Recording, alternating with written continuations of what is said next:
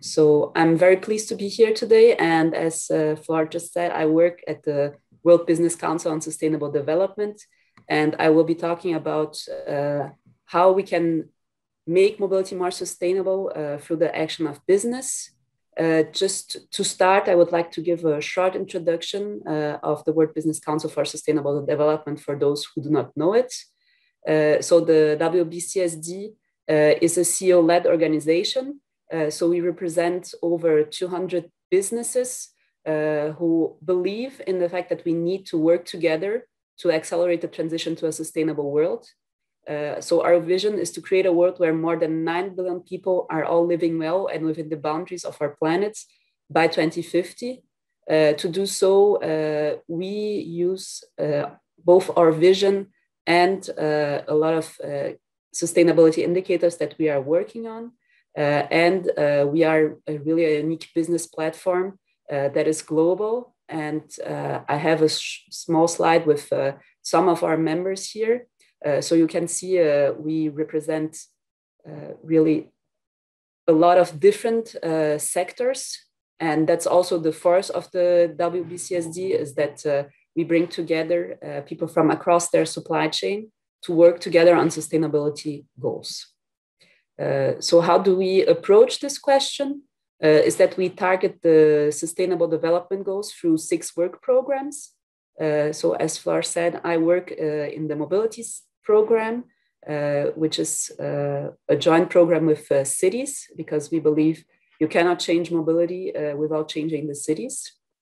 Then we have a program on climate and energy, one on food and nature, one who is around people, one about circular economy, and all of that revolves around what we call redefining value. So it's to redefine how we work on the topic of sustainability and what is value, how do we make capitalism work again. So the WBCSD works with businesses to make the world more sustainable. And it's often one question that arises is, why should businesses work on making mobility more sustainable? And there's actually two very straightforward answers for that. The first one is that we need joint action to have impact on transport offer and demand, and businesses can actually impact both of them. Beyond that, we also have the emissions from mobility that are very high. So 24% of the global emissions in 2019 were transport related. And of that, more than 50% is linked to people's movements and to commuting. So that's something where the businesses really have an impact. Beyond that, there are problems linked to mobility that are also problems for businesses. For example, congestion is one cause for air pollution, stress, and anxiety in individuals, and that's bad for business. And beyond that, we can have shifts in cost and space usage. So that's something that is interesting both for cities and for businesses, and one of the reasons why businesses should get engaged. So businesses have been looking into how can we make mobility more sustainable for different reasons. So there is the first reason, which is that businesses, cities, and countries are engaging in zero emission. And to reach zero emission, there is a need to reduce direct transport emissions. So everything that is linked to deliveries and to corporate fleets, that's part of scope 1 emissions that many businesses are already tackling. There are many countries and cities that are changing their regulations, both for employee mobility and also for deliveries, encouraging sustainability. So that's also something that encourages businesses to engage. And finally, there are mobility policies that are part of a firm's attractiveness. So there are many employees who will be interested in working for a firm where there are interesting mobility policies. And that's also a point that is important for businesses. We are also facing unprecedented changes in mobility because of the COVID crisis. And all these changes they make us say that we need to do something now to make mobility more sustainable. So there are positive changes that we have observed. For example, the increase in active modes. There's been a huge increase in walking and biking. There's also been an increase in working from home, and that's also positive because that reduces mobility in certain aspects. There's been a decrease in flights, which also increases overall mobility sustainability. But there has also been some adverse effects. For example, the decrease in public transport, and there are some negative behaviors that have emerged due to working from home. For example, with parents who used to bring their children to their school while going to work, now having to go to bring their children to school and then go back home to work and then back to school to bring their children home. So there's still room for improvement beyond what has already happened. And we also have to avoid going back to normal, because there's a real opportunity that's opened up due to all the changes that have occurred so far. And so we should really try to build back better and use the momentum that we have due to the pandemic in the mobility changes to make sure that we don't go back to unsustainable mobility. Inside WBCSD, we have started working with our members on harnessing mobility innovation for sustainability through 3 different projects. And I'll go a little bit more into detail on the different projects that we're working on. The first one is around decarbonization. The second one is on digitalization and data sharing. The third one is on commuting behavior change. So the goal in the decarbonization project is to make sure that we can help make the corporate fleets electric, and through that reach the decarbonization levels that exist in some objectives that exist in some cities. To do so, it's not enough to just convince businesses that they need to electrify. There's also a great aspect that is linked to infrastructure that needs to be worked on. And there are, beyond the questions around the infrastructure and the fleet electrification, also a lot of aspects on policies that have to be worked on. And so the project that we are working on helps companies in the electrification process. It also tries to work on how we can create business model that make the charging infrastructure sustainable and economically viable, because that's also one aspect that is often overlooked in sustainability, is that we cannot have solutions that are just good for the planet. We also have to have economically viable solutions.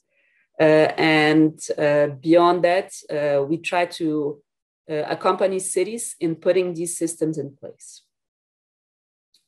Then we have the project on data. So our project on data and digitalization is above all a coalition that has been working on seeing how we can build data sharing policies that make sure that once we have all the data that we need, we can actually exploit it in a way that is regulated and use it in several different use cases. For example, for mobility as a service, for EV charging infrastructure, in connected infrastructure, and in smart logistics.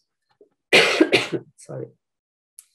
And we have just launched a report on sustainable mobility policy making for data sharing that outlines the work that we have done so far and puts a stone in the ground, let's just say it like that, to make sure that data sharing is done in a way that allows us to use it for sustainable mobility purposes. The last project we have is on commuting behavior change. So this project focuses on making sure that the companies don't only look at the direct emissions that they can easily control, for example, the emissions from their fleets or the emissions from freight transport, but that they also look at the emissions that their employees have, because we firmly believe that changing employees' behavior is key also to make transport more sustainable. It's also interesting for businesses because it allows them to reduce their CO2 emissions from a scope 3. It also allows them to reduce costs in many cases and to improve attractiveness and employee well-being. So to accompany companies in this step, we are working both on measuring the impact that employee mobility has, on creating a framework on behavior change and on corporate mobility policies, and identifying use cases and best practices that exist throughout the world. And in parallel to that, we are trying to build corporate mobility pacts, which are pacts with cities. And I'll go into more detail on that right away. So the corporate mobility pacts, they are our way to work with cities, because we cannot work on transport and mobility without taking into account the cities in which this transport and this mobility takes place. That's because mobility is very context dependent. So it's very different to try to make mobility sustainable in Paris, where a lot of public transport options exist. And for example, in São Paulo, where public transport structure exists, but has a very different way of working than in Paris. And when there are as many kilometers of congestion than as there exist in São Paulo. So the corporate mobility pacts, they are an initiative that tries to bring together the corporate leadership and the local public sector. It is a tool that we can use to shift employee behavior, in which the companies and the public sector together sign a pact on the different actions that they believe might be relevant for the city in itself to make mobility more sustainable. And it's actually a platform that establishes some sort of dialogue between the public sector and the private sector. So just to make that a little bit easier to understand, I'll go into one of the examples that we have. So we've worked in Lisbon on a corporate mobility pact. We started in 2019 to work on this pact. There was a first video that was launched proposing the pact. Then there were several different meetings that took place to make sure that we could get enough businesses to adhere to this pact. We had a signing ceremony in December 2019, and in beginning of 2020, the pact was officially launched. So this pact, when it was launched, had 84 signatories who signed up for 444 actions. And that actually concerned more than 100,000 people, because all the employees of these companies were concerned by this pact. So what's really interesting in this corporate mobility pact is that we were able, together with the city of Lisbon and the BCSD, which is the local organization working on sustainability, to make sure that all the actions that were put in place were actions that were considered interesting by the city. So we put up a list of 26 different actions that the city considered to be steps the companies could take to make sure that mobility became more sustainable. And the different cities then chose between 2 and 15 actions that they wanted to put in place in their case, and signed in on they were going to do this action. So as you see, it's a really low investment, both for the government and for the signatories, because they're just, the government only has to put in place the list of actions and then ask the businesses to sign in for it. And the businesses only have to choose one action, and they then can get a lot of positive feedback, both from their employees and also a positive image that comes out of it, thanks to the fact that they've signed this pact. And just to give you a little example of what kind of actions these were, these actions, they ranged from putting in place bike parking and two-wheel parks, to reducing the number of automotive parking slots, and going through creating digital meeting rooms, and also, for example, replacing part of their fleets through electrical vehicles. So these actions, they were identified as being relevant by the city, and they actually were seen by the companies as things that were easy to put in place. So we've had the first results in this year. So there are many measures that have been put in place. So the city was really very glad of the outcome they have had so far, because they had a 47% increase in electrical vehicles in the different corporate fleets. So of the signatories, not all had signed in for making sure that they could increase their fleet, but the government has more than achieved its goal in increase in electric vehicles that they had. We also had a 51% increase in corporate chargers, which were investments the companies made to make sure that their employees could also use the electric vehicles. We also had a 50% increase in bike parking space, and 34% increase in motorcycle parking space. And the pact has now also increased. So we now have 119 signatories and 576 different actions. There were also, of course, some changes that had to occur due to the pandemic. So we had an enormous increase in employees working from home. And work from home was not an action that had been flagged by the city of Lisbon as being something relevant for making their mobility more sustainable in their city. But it's definitely something that has had a huge impact, mostly due to the pandemic, then due to the will of the cities to make mobility more sustainable. But that's definitely something we're monitoring too. We also had a huge increase in creating remote meeting rooms. There was also some change that was not predicted. So there were a lot of companies who had signed in to decrease the internal combustion engine automobile parking slots, and who were unable to do so because the pandemic has led many of their employees to use cars instead of public transport to do their transport. And we also had an increase in electrical vehicle parking slots, which was part of the plans, but which should have been accompanied by the decrease in normal parking slots, which was not the case.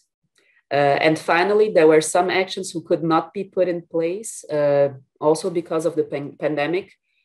For example, there were a lot of companies who had a will to subsidize public transport, and who were not able to do so because their employees were not at ease of using public transport.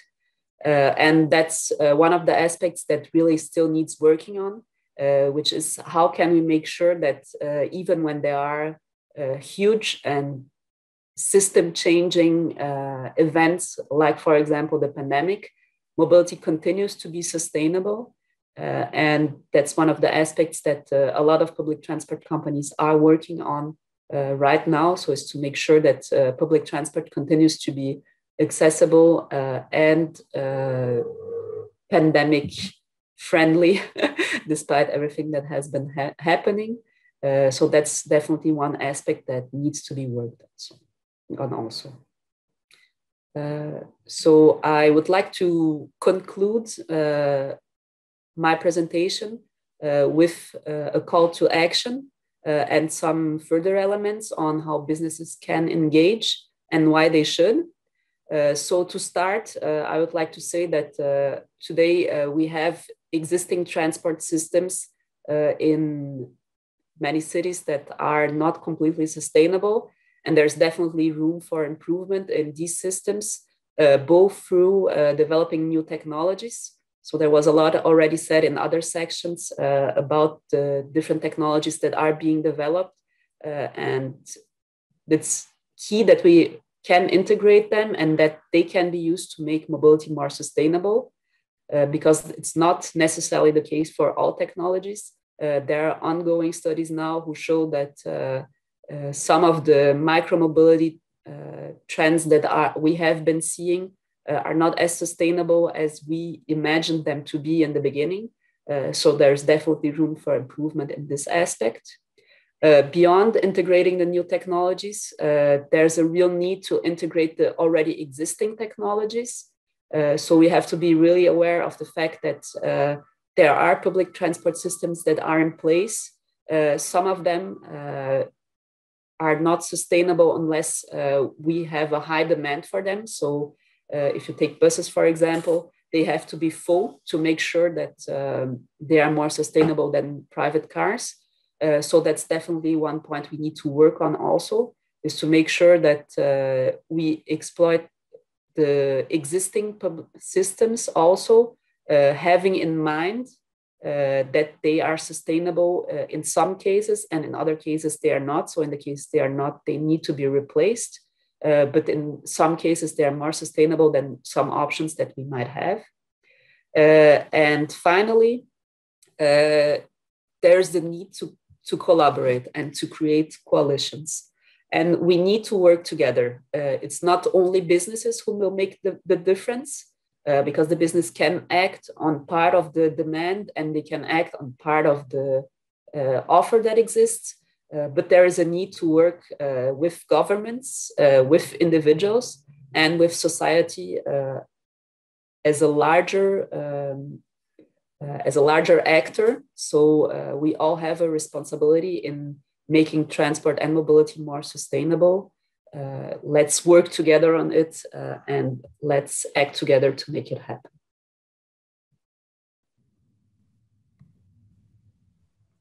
So that was my presentation. I think can open up for questions now. Thank you very much, Milena.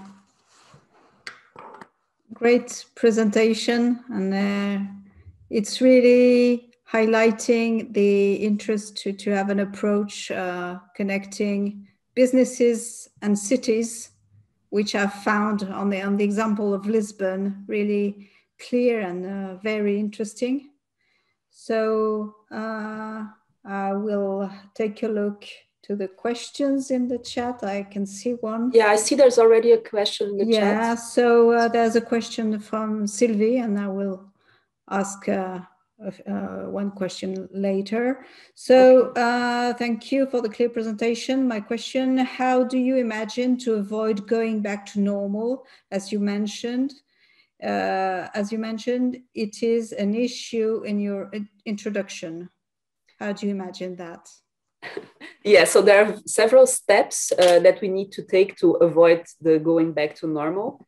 The first one is something that many of the businesses I'm working with have already started doing, which is in many sectors we identified that the mobility as we used to have it and working as we used to do it does not make sense. So after having worked from home during a whole year, I have several colleagues who tell me, yeah, there's no sense in me in being in the office every day. But if there's no sense in the people being in the office every day for some people, for other people, we've already identified that there's a need to be at their working station every day, and they need more sustainable ways to get there. So there are different aspects that we need to work on. The first one is for those who do not need to go to work every day, make sure that we can give them enough flexibility. So the days that they have to go to work, and especially if they take decisions on moving further from work because they can have a better quality of life in different spaces, that they do not depend on the car because of that. So that's one first aspect. And the second aspect we're working on is how can we make sure that essential workers who do not necessarily have a huge budget for their mobility, can go to work in a sustainable way, even when public transport is not necessarily functioning in its best way.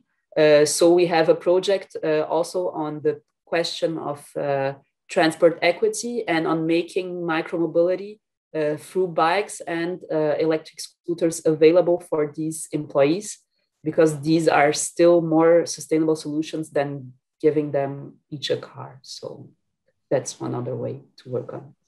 I hope that answers the question. Okay, oh, thank you, Milena. I would just like to bounce personally on your sure. Explanation here, just before taking another question.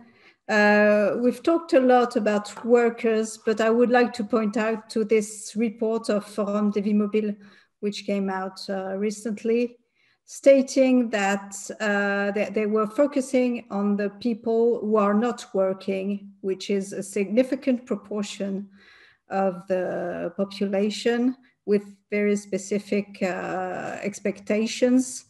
And on the other hand, there are people who are involved in the essence, who are moving for their work, like deliveries. So we talked about that, but about people who are not working, I mean, seniors, aging people, or very young people, then what about them? Because how do we take that into account? Yes, and perhaps just to add to Flore's comment, because it's the same kind of complement, and thank you for the first part of the answer, which is an answer, but perhaps not looking at all social groups.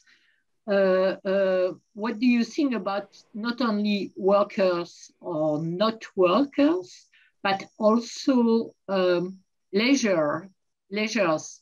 Do you really think that people who used to travel around the world will want to start again traveling when they will have the opportunity to? It's just an issue also about things which are not perhaps daily habits, but are very anchored in ways of life. Yeah, I think that there are two aspects in which I can answer still. The first one, linked to what Flore asked, is that also during the pandemic, there was a lot of putting in place temporary structures for biking, for walking. And what we are trying to push for is that these temporary structures actually become part of the urban planning globally, because it is vital to recover space for parking and for walking, not only for the workers, but to make cities more livable in a global way. And that's part of the work that's being done, is trying to bring the cities to rethink a little bit the structure, thanks to what they have already done during the COVID time.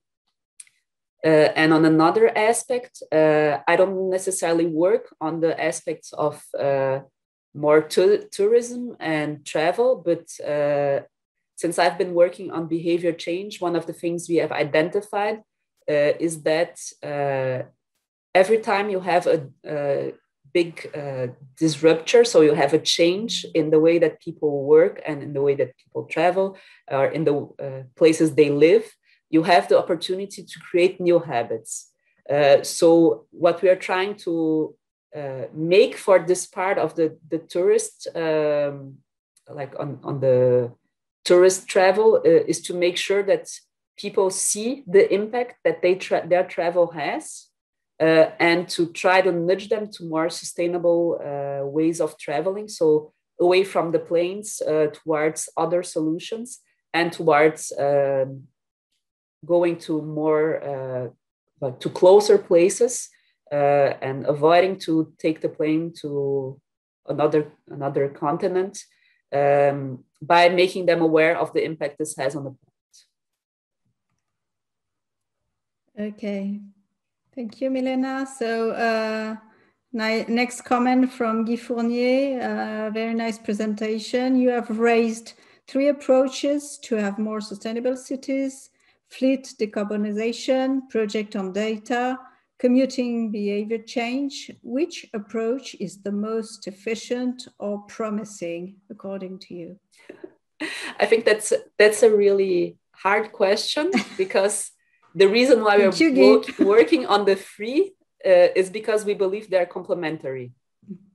I don't think that one of them can solve the whole problem, and they are actually interlinked. And there are also other aspects that are still linked with what we are working on which, if we had the resources to, we would also work, because you can't, actually, it's important to have everything that is linked to the data and digitalization to make sure that once you put in place your electric fleets and the charging system, everything works. So you can't do the electric decarbonization without the data part. You can't change behavior if you don't have data also on how behavior is today. And on the other hand, one of the ways of changing behavior is going from internal combustion engines to electric vehicles. So it's all linked, and I can't say there's one more efficient or promising. It's really a systems approach and working on different aspects of the system. Yeah, it's one of the key issues, is that it's a system and with a lot of complexity, interlinks. A question from Jean-Pierre. I don't know if you want to ask it directly, but I can read it. What expertise does... Maybe I can. Oh, comment? Yes, you can comment. Yeah, okay. Of course.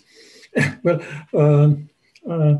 I had some experience with WBCSD in industry, particularly in cement, and to me that appeared like a lobbying group, mostly for the industry. Now I understand that for mobility, the question of lobbying is not the key issue, but then I wonder what kind of support do you provide to cities like Lisbon in suggesting a corporate mobility pact? Do you provide some form of expertise, some subsidies that you would provide? Do you try to make transfer from one cities to another? So I also had some interaction with C40. C40 is also trying to have action, you see, on mobility in large cities. Could you contrast, complement, say in which way you complement or you differ from action in C40? Yeah, sure. So just to react on your first comment, WBCSD has an aspect that is linked to lobbying and to working with governments to change policies. So that's definitely one aspect we work on, but it's not the main aspect in the mobility group. So you probably were in contact with a project from the cement industry. So that was an industry-specific project. And we work with several different cities organizations. So we work with C40, we also work with Polis, and we also work with INTA, which you might know, who are cities organizations.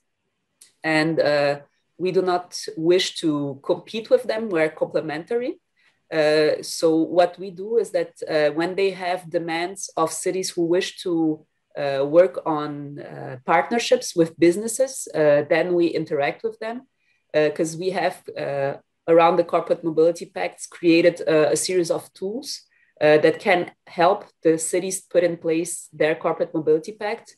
And since we have our 200 members, business members who have signed in, we can easily find businesses that locally are interested in working on a Corporate Mobility Pact. And once we have, let's say, a core of businesses, between 5 and 6 who are really interested and who have signed up, it's easier to create a movement and to get mass. And finally, having the WBCSD as a partner helps them to get more businesses in and to make sure that they have impact on a local level. So we do not provide subsidies. We don't ask them for money either. So it's a win-win actually for us if we can get our businesses into action that makes mobility more sustainable. Then we are fulfilling our mission. And businesses are often interested in working with cities in these kinds of pacts because it actually opens a dialogue between the public and the private sector, which is often hard to put in place. So that's actually where we contribute most in creating this dialogue. Thank you. I think, Tjaak, you're raising your hand. Yes, I do. I have a question which I cannot put in a quick sentence because I was very intrigued by the point on, well, different kind of policies which can change the behavior of employees from big companies, and reminded me on what the Netherlands is doing, for example, where the government has a tax reduction scheme, more or less, which if the company wants to and enables it, encourages people to take the bike more and so on. So I was wondering what the stance from the WBCSD is on these kind of incentive mechanisms from governments and how maybe a role can be to enable them further or to build this relationship to not have all the responsibility on the businesses, neither on the government, but to really have a complementary approach. Yeah, so when I spoke about policies, there are two aspects that actually come into mind. So there's on one side, the public policies, as you're saying, and then there are the corporate mobility policies, which are the policies put in place by different businesses. So there's definitely a need to align them better. And that's not something I'm already working on, but it's the continuity of the project and which we will work on next year, is to identify the public policies that are in place throughout the world and to see which are the best practices that exist, because the Netherlands has some really interesting public policies. France also. France has very interesting public policies with Les Forfaits Mobilité Durable, which has been put in place not so long ago, and where we are just getting the first results out now. And it would be interesting, especially from the point of view of an organization that is global, to have an overview of how this impacts mobility throughout the world, and also to learn from the best practices and make sure that they can be put in place. And it's really tricky because mobility policies can be specific policies that, for example, allow businesses to have a budget or an incentive for their employees that's not taxed, but they can also be policies that are taken for completely different reasons. For example, the number of parking slots you have to build when you build a building. And so we have to have an overview of all of that and make sure that we look into policies that are also linked to urbanism and policies that are linked to health, to have a view of everything that is being done.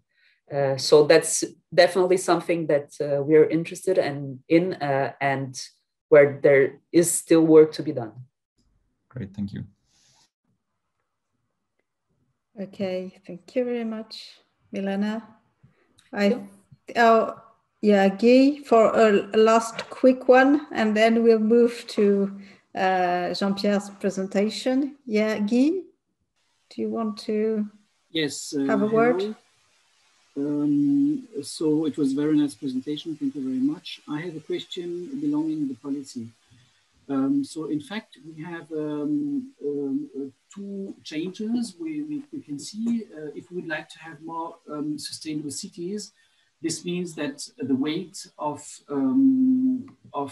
stakeholders like OEMs, so big motor companies, will be reduced because it is against individual mobility. This is one point. On the other side, if you're introducing more digital or data sharing, what you were raising as well, we can have more influence of new big GAFA companies which can manage and capture value. So how are you managing this in terms of policy?